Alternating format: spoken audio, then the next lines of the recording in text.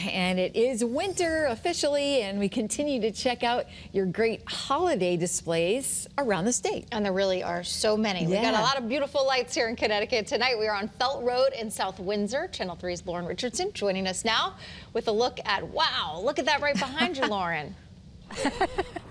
I mean, that is exactly the expression I use. Wow. I mean, it is unbelievable here in South Windsor. And there's just so much to see at this specific display. But I'm here tonight with the owner. Hi, Tom. Good evening. It's great to see you. It's great to see you. It's great to be here. Let's talk a little bit about, well, first of all, I have to highlight this. I love Rudolph.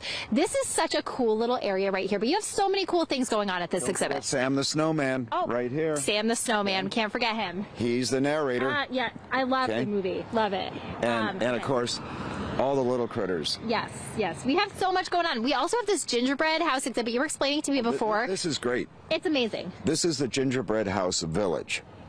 And you see you've got the Gingerbread House men walking down the sidewalk. Gosh. I love it. I love it. We've got animated trees there. We've got all kinds of different characters. Yeah. How many years? And this is only 1/3 of the display. Well, right. We have so much more to see. By the way, how many years have you been doing this now? I've been doing it since 1999. Wow. It started out small with just 4 items, and it's grown and grown and grown. And grown. Wow. That's amazing. And people also can donate to a good cause, too, when they come to see this, right? Every year, we have a collection for the South Windsor Food and Fuel Bank.